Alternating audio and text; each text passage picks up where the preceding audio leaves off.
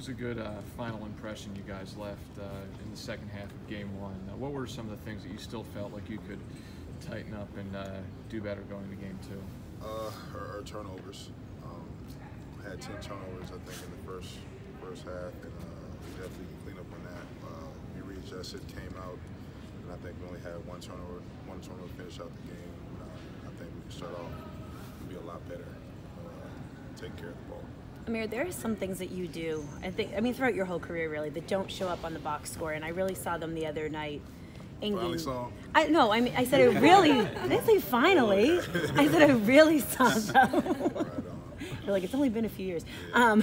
But when you're in the playoffs, what is your mindset in terms of those, like, going after the loose balls, getting jump balls, things like that?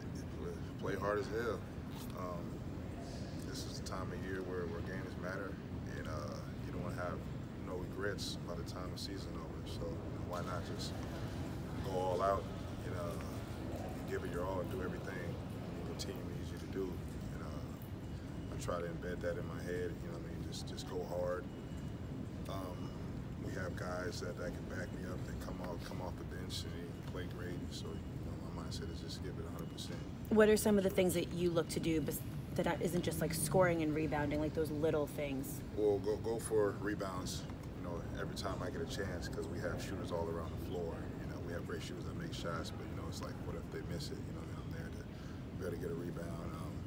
Another one of my things I like to do is set good screens to get our guys open. It just feels like I scored the ball too once I can get JJ or Belly coming off the screen shooting a wide open shot.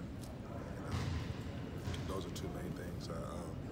You get in whoever I'm guarding, make sure they don't score the ball on me. That's another thing I take highly. Don't let my man outwork me.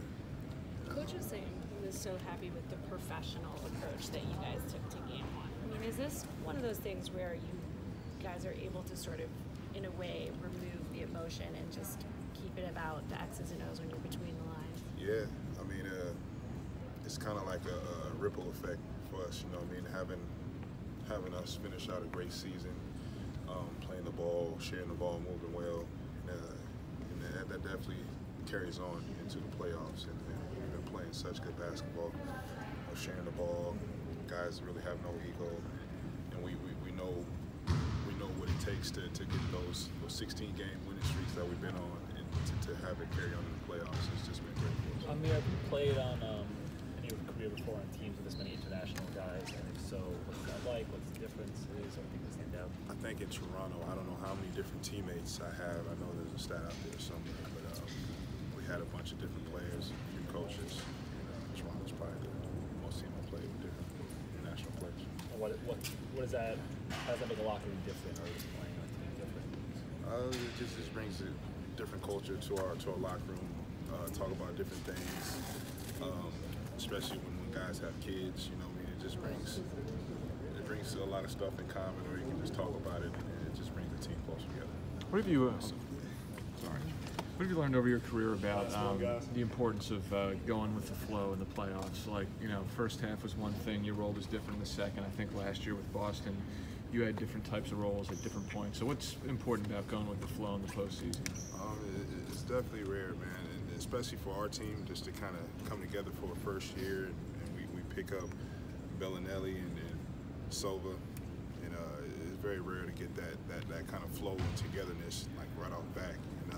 It just shows you, how good this team is and how much we're willing to win, and for us to come together, just like that and play well. It's just points on us. Hey, man, what's the difference between